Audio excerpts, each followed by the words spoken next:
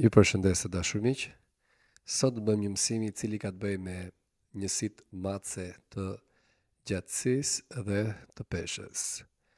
Atëherë, janë disi të ngatruara për ata që jetojnë në Amerikë dhe pjesa tjetër e botës është mësuar me për shembull me milimetër, centimetër, decimetër, metër dhe kilometër, ndërsa në Amerikë kemi termat inch, foot, yard dhe mile për shembull. 2m është njësia matëse millimeter, milimetër. Që ta sqarojmë, mund të themi që mund ta shihni fjalën të shkruar meter ose metre. Pra, kjo gjë ndryshon, pra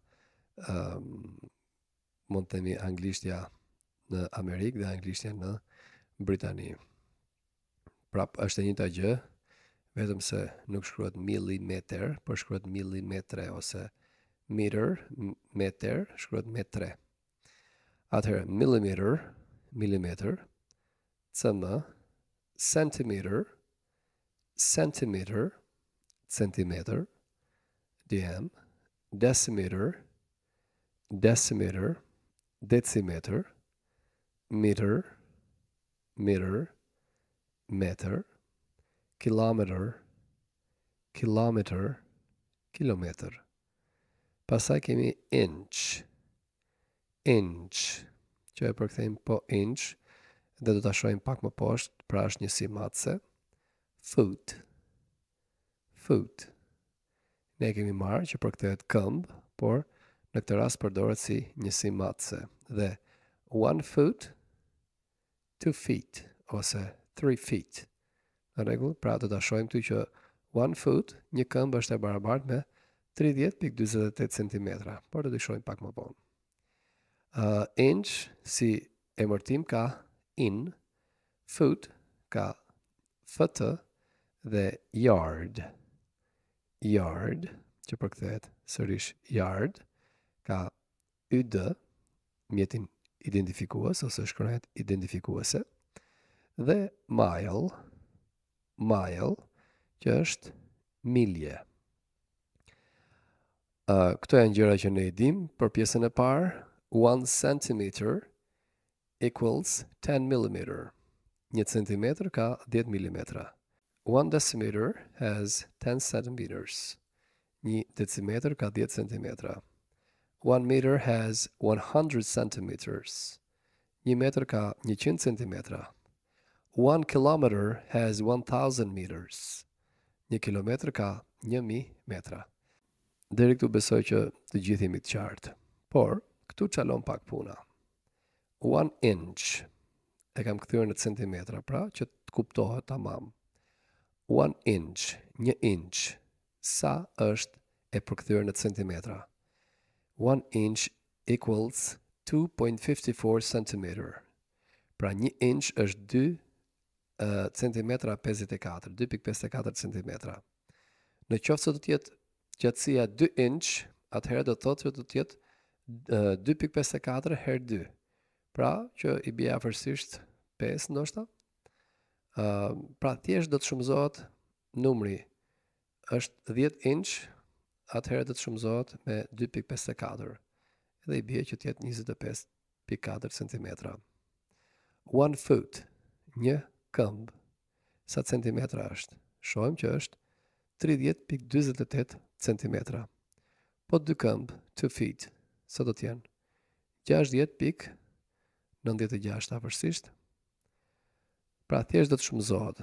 Në qoftë se janë 10 feet, 10 këmbë, i bie 300 centimetra, 300.48 centimetra, pra afërsisht 3 metra e gjysmë. 1 yard është e barabartë me 91.44 centimetra. Pra 1 yard është afërsisht sa 1 metër, por nuk është 1 metër. Pra është më pak se 1 metër, është 91.5 afërsisht, 91.44 centimetra. Atëherë kemi dhe 1 mile, 1 milje, është e barabartë me 1.6 km afërsisht, ose përkthyer në metra është 1609.34 metra. Pra mund ta kemi dëgjuar 1 kilometer, 1 kilometër, që është 1000 metra, por mund ta kemi dëgjuar dhe 1 mile, që është afërsisht 1.6 kilometra ose 1609.34 metra. Këto pra janë njësitë e gjatësisë ose të lartësisë. Tani do të shohim pak dhe mënyrën se si masim peshën, pra për gram, miligram dhe me radhë. Atëherë këtu kemi njësinë matëse të peshës, pra vëmre që kemi të parën miligram, pra me shkronjë identifikuese mg, miligram është miligrami, me shkronjë g, gram, grami, dkg, dekagram, dekagrami, që është i barabartë me 10 gram, hg, hektogram, pra është hektogrami, që është i barabartë me 100 gram, kg, kilogram, kilogrami, që është i barabartë me 1000 gram, dhe me shkronjën të kemi tonin, por e kemi të ndarë në dy versione, pra versioni amerikan është ky i pari, ton, pra është i barabartë me 1000 kg fix, ndërsa kur e shihni të shkruar në këtë formë, pra TONNE, ton, do të thotë që është mund të themi ka pak ndryshim në peshë. Pra 1 ton i shkruar në këtë formë është 1016 kg, pra ka 16 kg më tepër. Më pas kemi OZ, që është njësia identifikuese e oncit, pra ounce,